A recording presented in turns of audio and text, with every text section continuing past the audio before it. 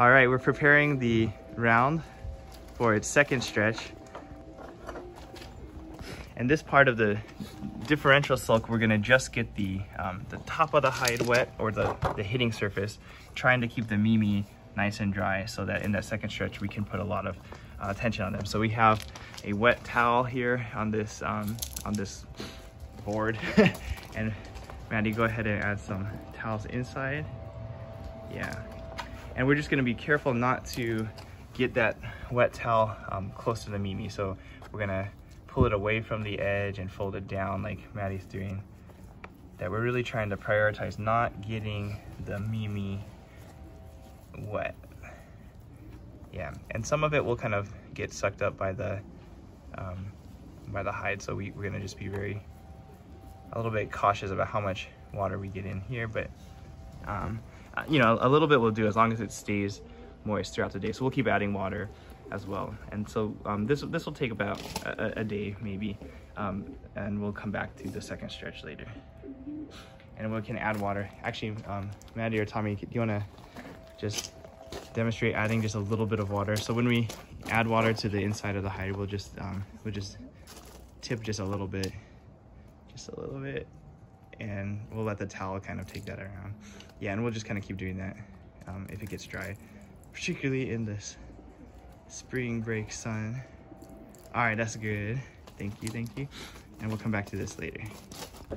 All right, I'll come over here. All right, so we're taking off the tacks from, this is our drum A. And so we're gonna use a hammer and a chisel to do that. We're gonna try to save the tacks if we can. A lot of times we can reuse them. So we're gonna be careful. We don't wanna damage the head. So if I hit too hard into it, angled into it, I don't wanna damage the wood, right, of the barrel. And you know, if I'm too steep, then sometimes I just bend the tack too. So I'm gonna try to get a nice angle to get under the tack. I'm under it now, right? And I don't even have to hit it again. I can just wiggle it out this way. And then we still have like a decently straight. We can straighten that out, and we can use this this tack again. And we'll use them a number of times. So just in and pop it out just with like some leverage. If it's kind of being hard, you can kind of maybe hit it again at a steeper angle, get yourself right in there, and you know, we still have a pretty usable tack.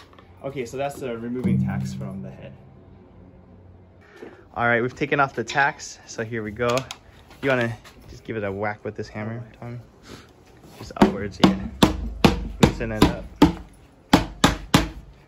Here, we're gonna unbox this true. This drum was last reheaded, or this head was about, I think, 7 years or so. They usually last 5-6 years maybe. We've had COVID too, so this one kind of was part of the last of a line of them that was being redone as they slowly got holes in them. All right, and here's inside our chew. And you can see this particular one doesn't have beveling or what do you call, like the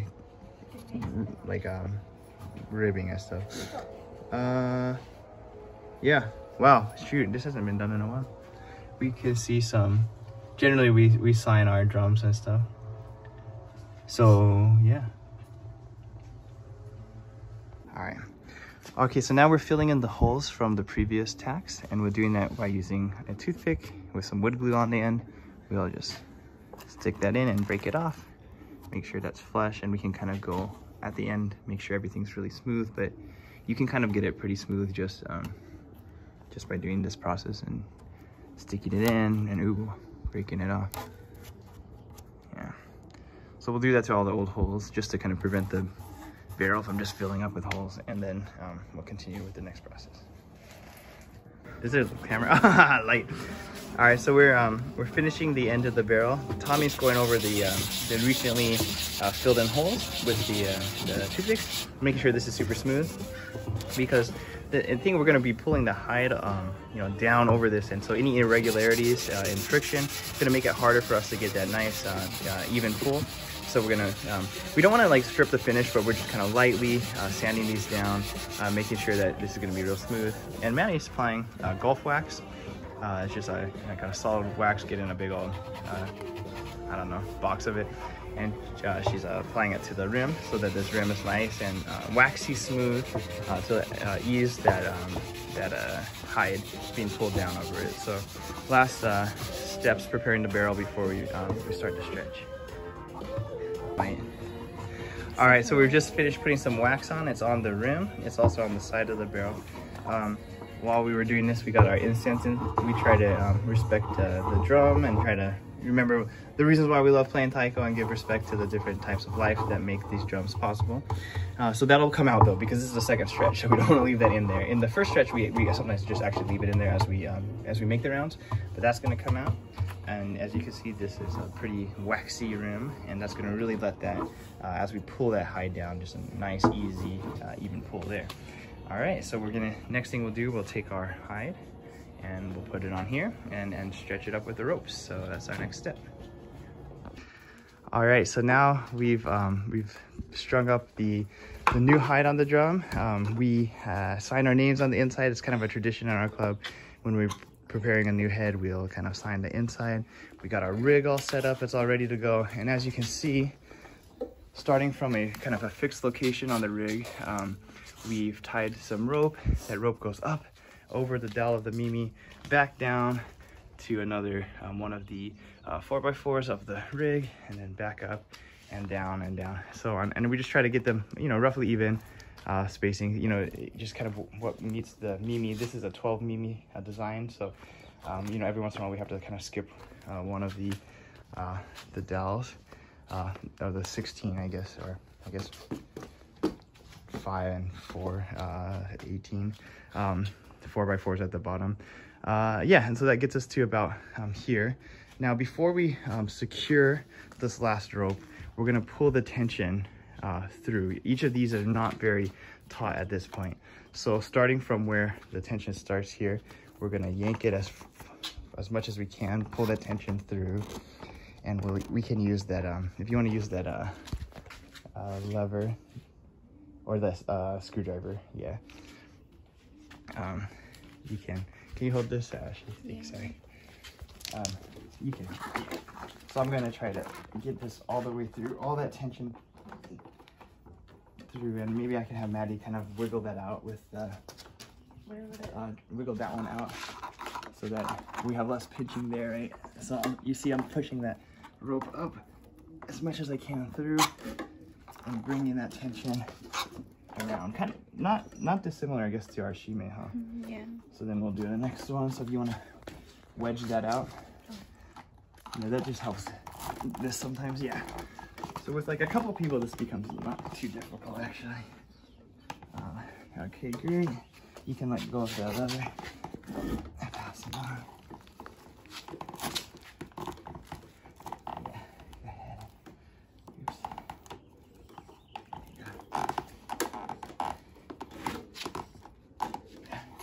Another thing that I forgot to film is if you look kind of down by our feet, Ashley, there's that white string. You can go ahead and let go of that. I've tied the whole rig together to itself using a different string. If you have a super long string, you can just do it all with the same rope. This rope was not going long enough. We tried, and so I used a separate string to just tie the rig together. When the rig acts as a unit, like it's not moving with itself, it makes it easier when it's under tension to manipulate, and so that it doesn't lose or introduce tension in new ways. So when using this type of rig design, I just recommend just simply lashing the 4x4s together.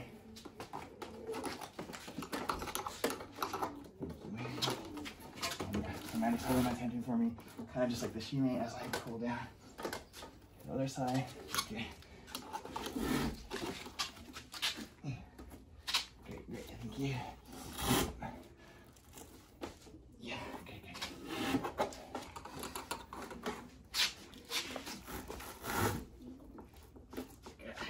Okay, there we go.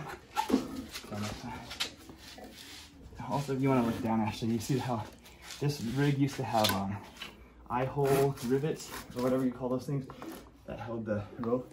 But you can see how they're bent. Okay, go ahead. Like kind of bent crazy out of shape. This thing gets under so much tension, it bent that steel. So that's the reason why we just go under the wood. All or nothing. It's got to take the whole rig with it. Oh, sorry, I'm bleeding. Yeah. The ends of these dowels are kind of sharp, so just be careful. Oh shoot. Okay, go ahead, let this tension through, right? We want to pinch it at that point. You don't want to hold this one too much, right? Just trying to push it up. Okay. Now go ahead and open up that side if you can. Hold up, if you don't mind. With the lever. Great.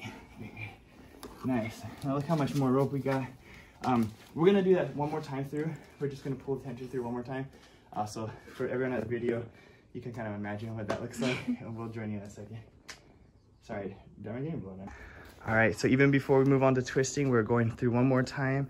We're pulling that tension through. You can see that even going kind of relatively tight the first time, there's gonna be a lot of tension or a lot of slack, I mean, that you'll pick up.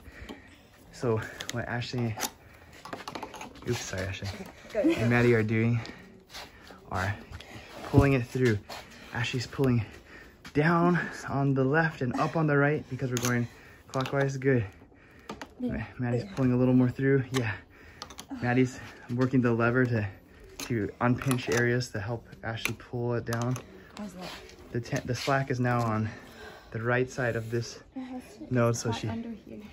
Oh, so this one, yeah, you're gonna have to pull that one hard enough that you pull the slack under there. Yeah. So just pull up really hard on this one, or I can do that really quick. Here, switch camera. So we're also using. You might have to lift. Yeah, this bottom one. So I'll just pull that slack through. A lot of slack up here. That Maddie's gonna help. I'm gonna pull it to the other side of the node. Good. We'll switch over to the next one.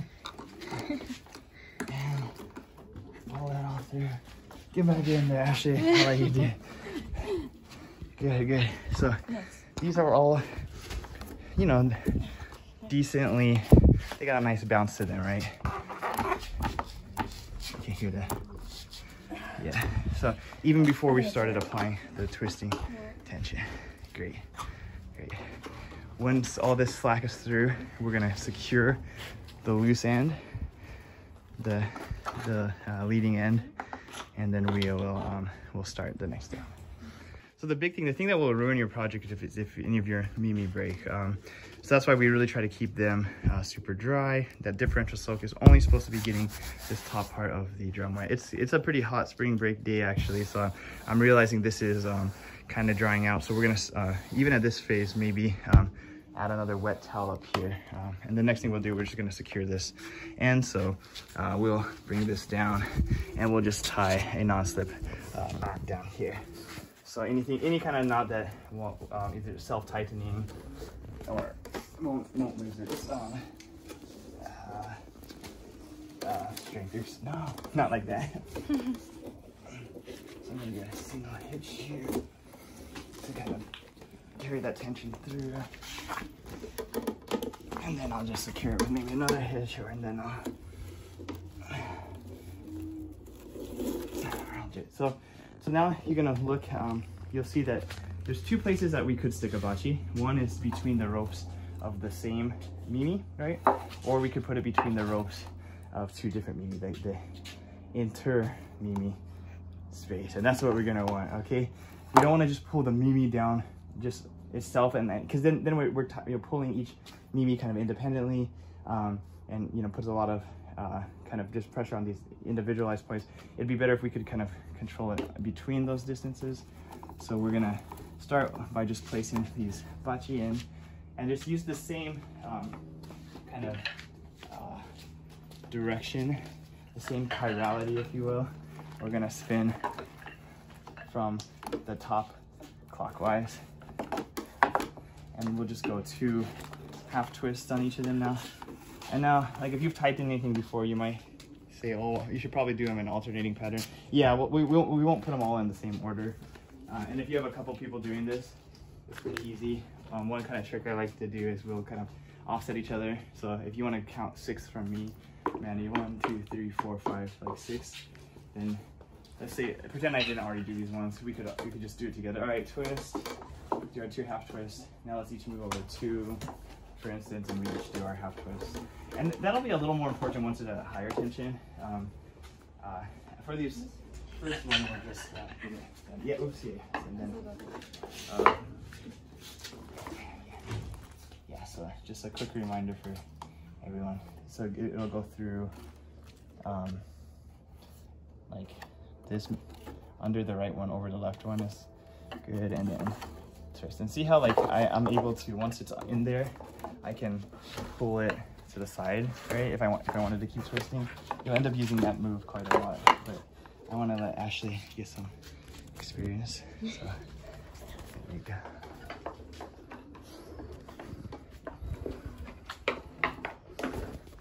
It's not bad. Yeah, so you go ahead and put it in that one, Maddie, and then twist it around. And then one thing we're going to look for is see the entire length of that cord from the mimi to the base down there at the bottom. So from there to up there.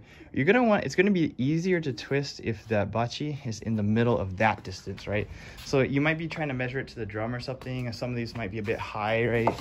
Or something. You're going to want to try to make that node that they're twisting on about halfway between where the cord is attached at the bottom and the mimi. So for instance, this one a bit high, we'll just push that down a bit if we can. Yeah, and then that'll make them all a bit easier to twist. Yeah. And then they can rest nicely against the alternate head. If they, for whatever reason, if the length of your stand has it such that they're resting against the drum, you might consider like putting some sort of like protective thing on the drum. Under high tension, like, you know, they can, like, the wood itself warps just under, like the bachi themselves get these kind of twist lines, and, you know, just a little bit of like letting them go and flicking or just being under intense pressure could mess up your drum. So yeah, just be careful for that.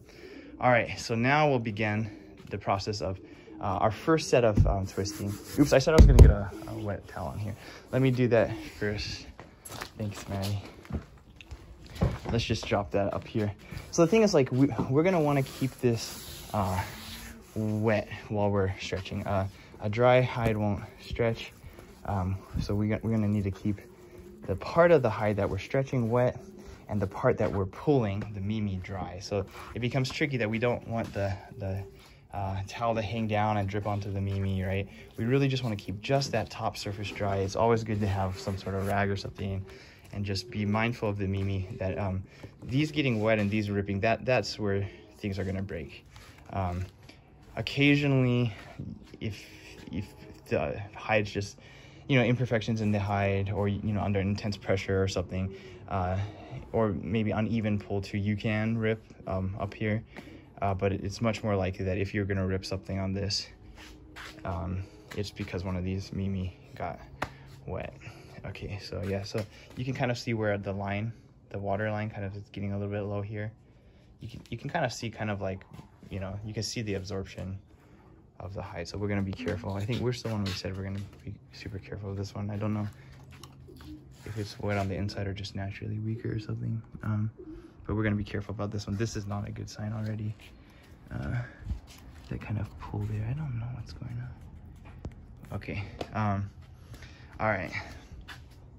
So let's go ahead and we'll count off from, let's have Ashley start here. So Ashley's going to start turning this one that's attached here. And we have 2 of us today. So, well, we have 3 of us, but first, now we're going to, there's 12 of these mimi. If we were to divide them in half, 1, 2, 3, 4, 5, 6. This one right here, Maddie's gonna get. So now I want you both to turn each of those one, or do 2 half twists. So 1 full rotation.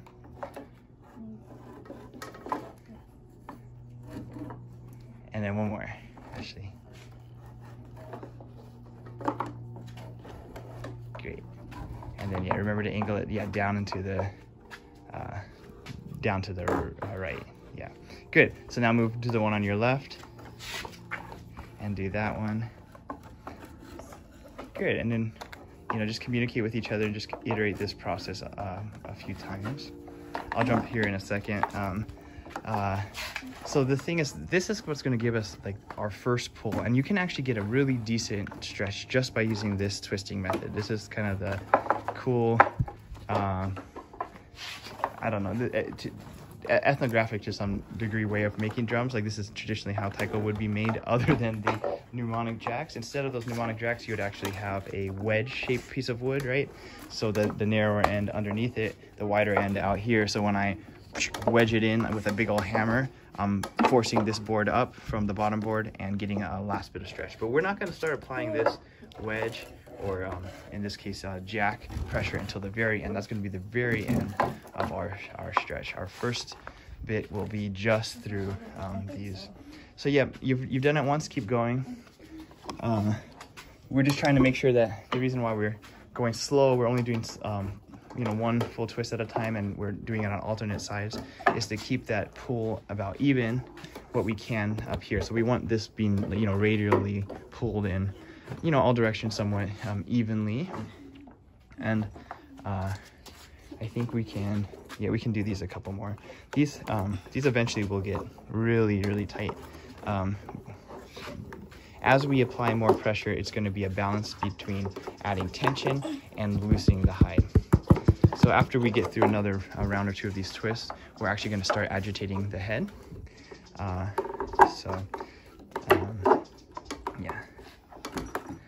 I will twist these around a little bit more. The first couple are not hard, right? But then it gets a bit trickier. Yeah.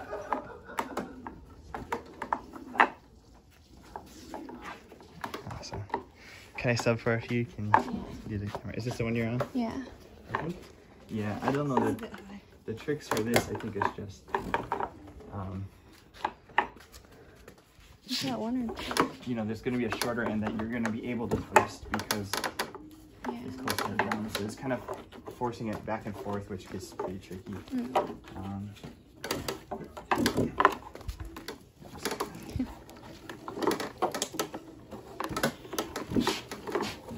And then you might consider too, like, even at this phase, so after we get done with this round, I can tell this one just by pulling on this at a higher tension. It has to do with the angle, right? That we're trying to, we have a square platform and a circular drum. So I'm gonna wanna try to just get them kind of even too. So I'm gonna actually give this one another pull. And try to even out the tensions here. Yeah, so I think I had got to here, Maggie. 3, 4, 5. Oh, sorry. Your next one. Okay. And then we'll reevaluate. I'm just going to selectively tighten a few that I think are a little bit less tight. That's just based off the geometry.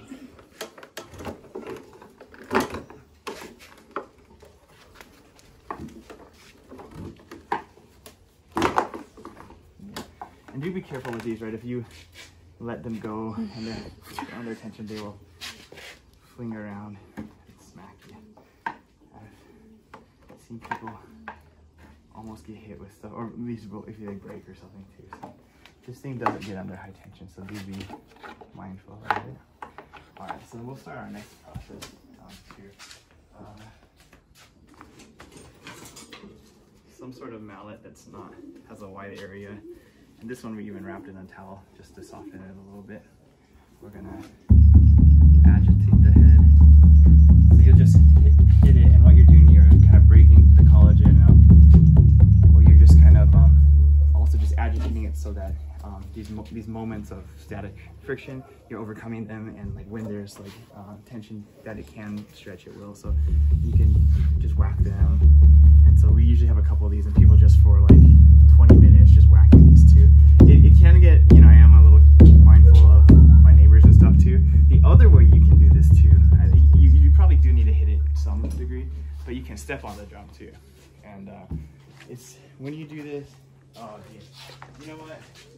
In my old setup, there was, like we did it in a garage, and there was like a place you could hold on, so even if you were like slipping, like you wouldn't like slip all the way. But the trick is that it's pretty slippery, a wet hide is. Let's put the towel back on it. And then you can get someone to go up there. I'll volunteer myself, but if you two want to go up there, I think let's just make sure that we're somehow supporting the person up there. All right, so I'm okay now, but if you can just step on this, right? But you'll see that now there's water dripping down, right? So it's usually some balancing act of like not getting the mimi wet. So sometimes someone's running around just drying out with the mimi. I think it's a dry towel over there. He don't use your shirt.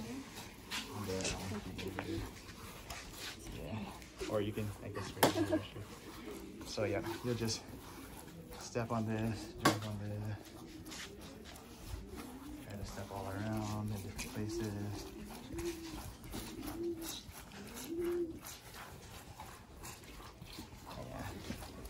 And then yeah, in our old setup, like we would jump on this like a trampoline sometimes, but you had something to hold on to.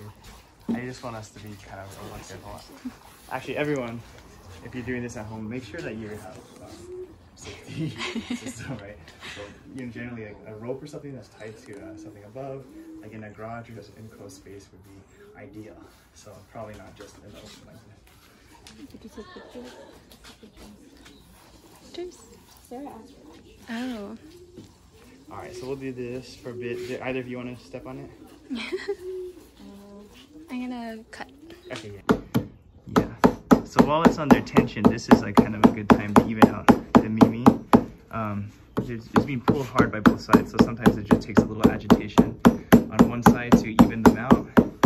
So you can do that at this phase or whenever they're in tension. And then also too, just in helping pull this hide down. So what I'm doing standing up here, or when we're hitting it with the hammers, we're kind of, you know, breaking up that collagen, making it nice and loose. Like we do have to pound it too, right? We can't just pull.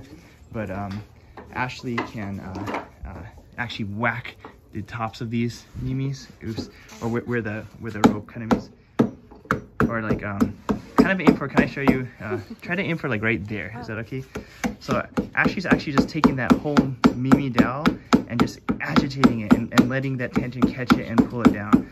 So you can give it kind of kind of a sharp, hard stroke, maybe rather than a bunch of little ones. Yeah. So when you smack that, you're kind of overcoming, boom, that static friction, right? And you're letting that tension pull that hide down in so much as it is able, right? And so that's part of my job now. I'm breaking up, loosening the hide, right? Maddie's going around and tightening these, giving more tension where they need them, and kind of following a regular pattern, but also giving additional tension to ones that feel looser, that they're not carrying a lot of tension. Yeah, and so we can do this for a bit. Yeah.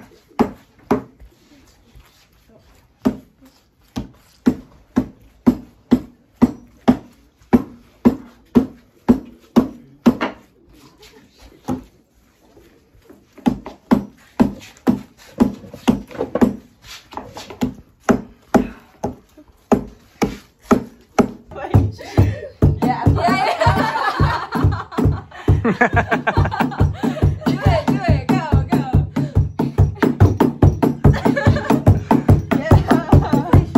Do it right now.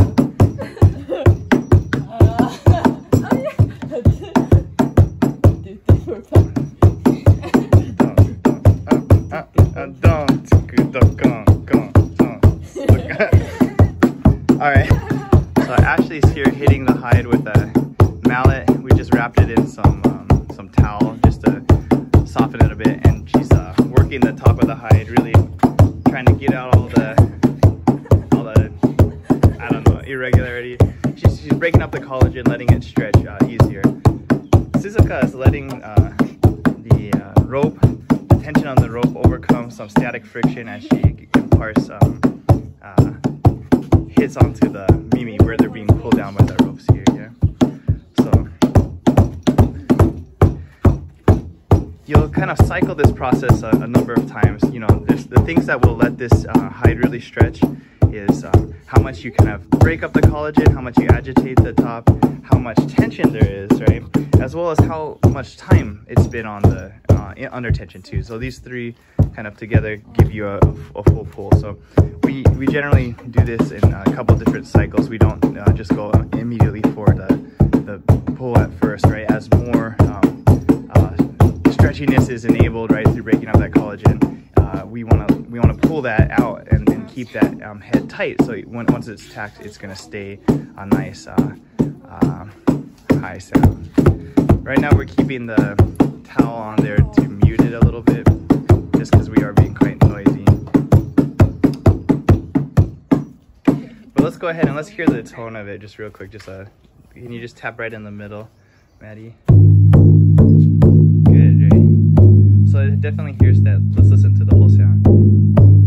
Give one big dong. Let the sound finish. Go ahead. Do you hear? Dong. It should come back up. Dong. That's what we're kind of listening. A good pull gives you that second feel. Listen to it again. Right there, you hear? One more time. You hear? Yeah. That rise, yeah. So that's what you're looking for a nice pull, right? But you know, just because this is our first day on the pool, we're gonna get through 2 or 3 kind of stretching sessions today. We're gonna let it sit overnight, and then we're gonna take it all the way to a high tension and tack it in.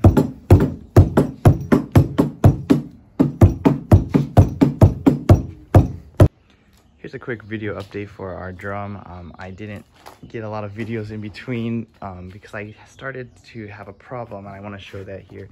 So the thing I think I'm always looking for is the mimi. Whenever I've kind of had to tap out or stop stretch, it's usually because the mimi are the ones ripping. Only one time, or I think that I have, or maybe twice, where it rips somewhere else. And that might have been more having to do with the skin, but you can see that there's these rips forming on these mimi, which has kind of forced me to tack it in early. I actually was a little panicked about this one going to snap right away, which so I started tacking a little, perhaps quicker than I should have. You can see they're a little bit crooked here. I'll see what I can do to fix that here. A little bit more regular spacing for the tacks on the other side around. This is a freehand though. You know, I think using a measuring or using a little jig or kind of a measuring tool that you've kind of made to space the mimi is a really great way to get them looking nice and clean.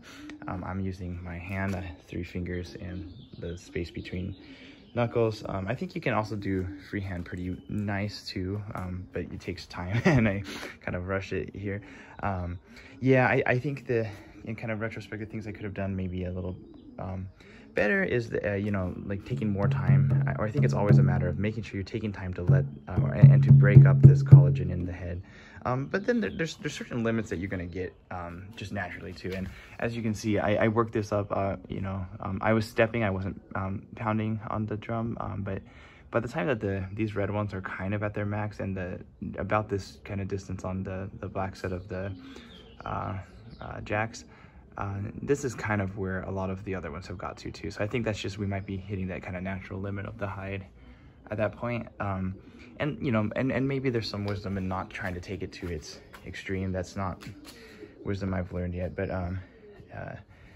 yeah, it typically is when one of the mimi starts to signify it's not going to take any more that I have been stopping.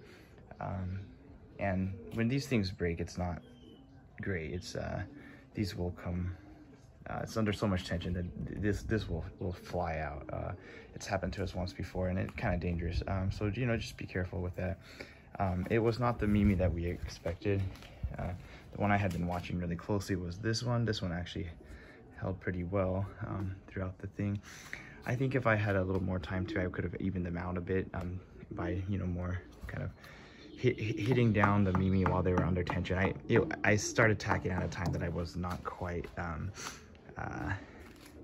ready to, and that was kind of just a value call based off I was watching this move.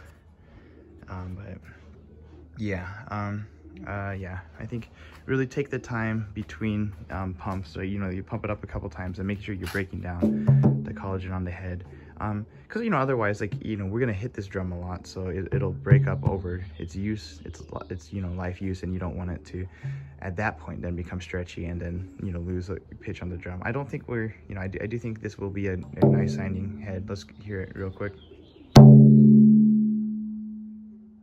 Hearing that rise at the end.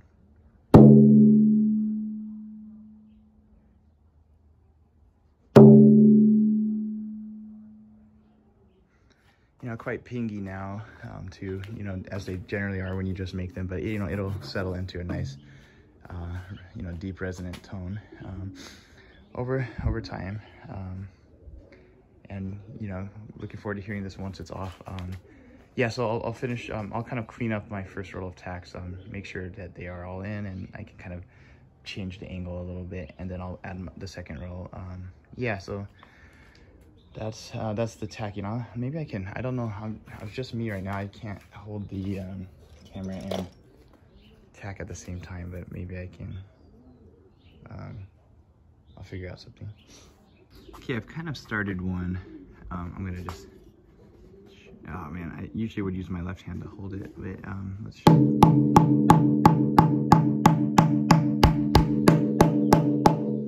of tack it in that way. Yeah. All right, so we're done here with this drum, so we're gonna go ahead and take it off tension. Just a last kind of look. While it's at tension, these are really stiff. They don't move much. And if we want to go down here too, like this is how far left the jacks are. So I'm going to take it down. I'll show you really quick. This thing can, well, if you have more than one person, maybe you do these simultaneously, but this can be a little careful.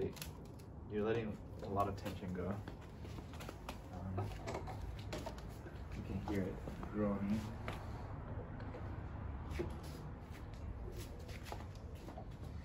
I'm just twisting each of the release valves. The red ones I put in here to help support it at its height.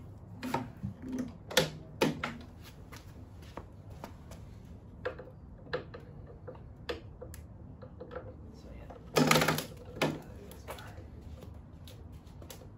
you can just hear how much tension.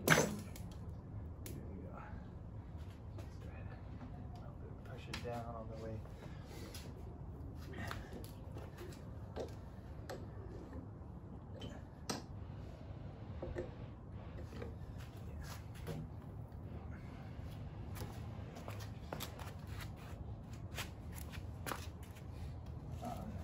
Also, when it's under extreme tension, it's holding itself together pretty well, so that it will kind of. The whole stand might have been really flat on the ground before, but it starts to rock as it kind of it pulls up on some of its edges and kind of finds whatever axis it's on. So you can see I kind of put like rocks as little like shims underneath it too, just to try to keep it stable. But that's kind of normal as you put like a lot of tension on this thing. It will change how it sits on the ground. All right, so yeah, I'll do this. Let out. Once these valves are all the way open, I should be able to just push this down. And these are loose again now. Actually, at this point, this is loose enough that I could probably just.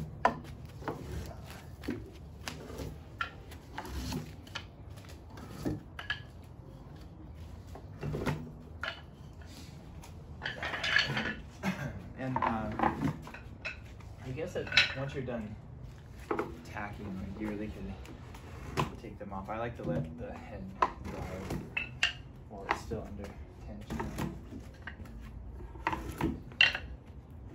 Just let it get super hard while it's still on the rig.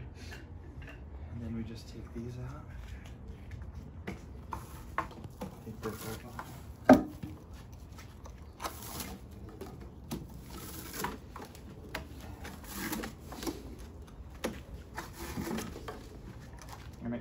I think if I remember correctly, at various periods in history, or maybe at various like this uses, like the mimi were either left off or cut off, I mean, or left on. I think having really nice looking mimi is like kind of in current standards, like a nice aesthetic. So you can see that if you come over here, for instance. This, let me get a hammer or something. This mimi looks a bit beat up. It is a bit beat up.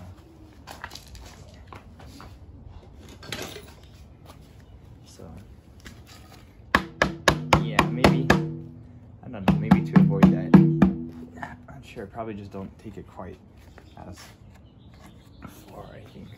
And, well, okay, I do have a trick though that I'll pass along. Sometimes I take one that just came out and use it to drive the others out.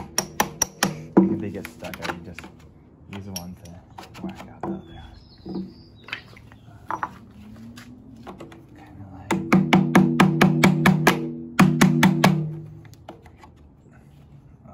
Never mind. Okay. Maybe. Or maybe I'll just get that one stuck in there. I swear it helps sometimes. Alright.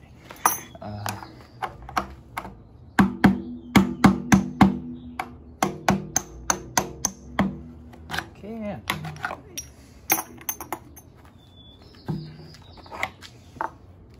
Alright, let's test out our new drum. Yes, you can still hear that rise in the pitch.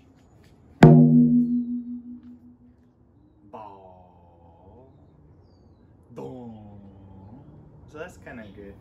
It's kind of pingy, and they tend to be that way for a little bit. So just take them to practice, hit them, break them in, and they'll start taking a more kind of characteristic sound for a taiko after a little bit. But it take a little bit. They say that the drum heads sound the best right before they go, and I do think that's kind of true to some extent. Yeah, so this has been making a drum, or just reheading a drum, and we started with already made, pre-molded head, and we just had stretched it for this process. I had molded that head a while ago, so I still need to kind of document molding the head maybe, but yeah, it's March in 2022, yeah, and so this is for maybe future drum maker collegiate players.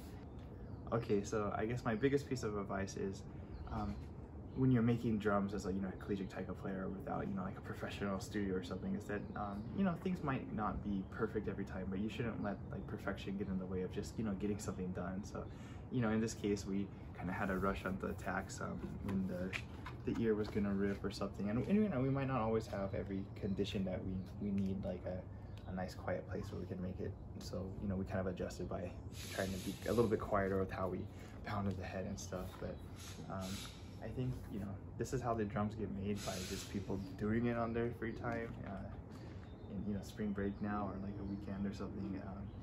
And it takes a little bit of time, but I think it's really rewarding. And we wouldn't have all the drums we do if we didn't rehead them and take care of them. So it's kind of an important part of being a taiko player. I think more and more these days people are getting them professionally redone. Particularly there's the Taiko Center in Los Angeles, and there's other professionals like Toshikato in Los Angeles too. But so up here in Davis, I think there's still not that many places where you could get these professionally done. So at this time it's still pretty useful, and I think it's still kind of important just way to connect with history and culture too, and the North American, Japanese American, or Asian American taiko experience. So yeah, just making a drum. I think Tao Ono, who is a Kodo member now, once came and he played with us, and I had kind of said something to him along the lines of like, after playing on like Asano Taiko every day, like is it weird to play on these homemade drums? And he said no, you can hear the love that you put into them. He said I actually kind of like the sound that you can kind of hear it in the way you play. So I think that's kind of true of all our drums. They're all a little bit different, all a little bit weird, kind of just like collegiate taiko players. But I think when they get together in an ensemble, it sounds real nice, and you make something out of that. So all right, that's it for this. This is our drum A, reheaded March 2022, and this one actually was tightened. This was the only one that I've done. Its reverse head was we didn't replace the hide. It was just it's the head that we don't normally hit, but it was super loose, and we tried actually just taking it off, wettening it and doing the whole differential stroke again. So so tightening it. And if you zoom in here, I think on this side you'll see there'll be some like holes, or maybe we covered them pretty well. Oh, you can see over here, right? This is where the old one was, and we stretched it, and so we retacked it. Yeah. So you can do that if you have a head that's just like super like flat, and you know you can actually just stretch it again and get some use out of it. I think this one, maybe I did two like that actually, but yeah. Most of the time we do a new head, and by the time we switch it, it's usually broken.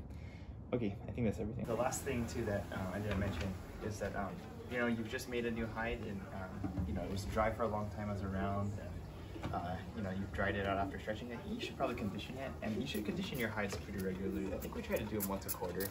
This is just a leather treating product, and just, you know, using that on your hitting surfaces.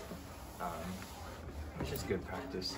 Keep them from kind of drying out and flaking. I think if you notice, particularly if it's like super flaky, that's something that can be prevented with just a little bit of treatment. Okay, so that's just last thing to do maybe before you roll out your new drum.